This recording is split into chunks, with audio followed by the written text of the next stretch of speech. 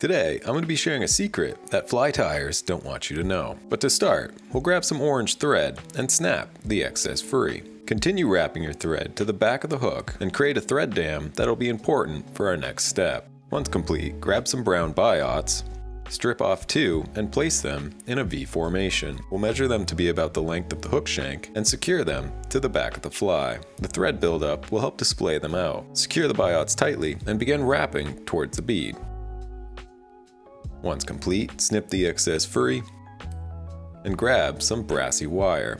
Here I'm using copper. Insert the wire into the bead, secure it tightly, and wrap back towards the tail. Next, we'll grab one of my favorite dubbing blends. You can find it in the links below. Create a dubbing noodle and begin wrapping it around our hook shank, building up a taper as we work towards the head of the fly. Take your time with this and tighten the dubbing noodle as needed. Now remember, start with a little bit because you can always add more.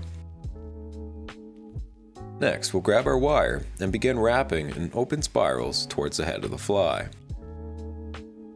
Secure tightly, taking thread wraps both in front as well as behind the wire and helicoptering the excess free. And then we'll brush out the body to give this fly a nice buggy look.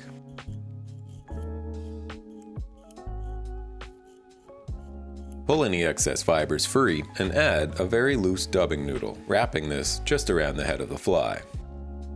Pull everything back and add a couple thread wraps in front. With this complete, brush it out once again to give it a nice buggy look. And this is a fly called Scruffy, and while it may not look pretty, I prefer fishing these buggy flies. So remember, if you're new to fly tying, don't get discouraged by seeing someone's pretty fly, because a fly like this is likely to catch more fish anyway. Subscribe for more, and I will see you in the next one.